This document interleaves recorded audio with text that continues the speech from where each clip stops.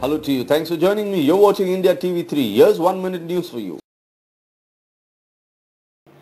High Court upholds trial court's order against ex-serviceman for spying. Fierce thunderstorms leave 14 dead across Uttar Pradesh.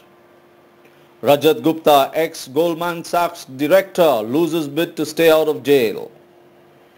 Top US officials to visit India next week, hold talks with government officials and business leaders.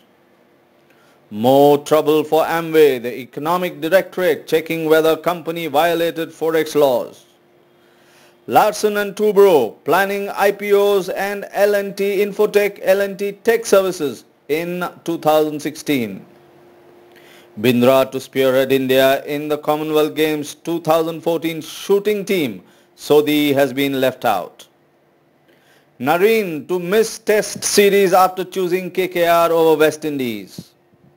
And finally, Amir Khan on Friday said he is not a user of Instagram and that any account in his name on the online photo sharing website is a fake.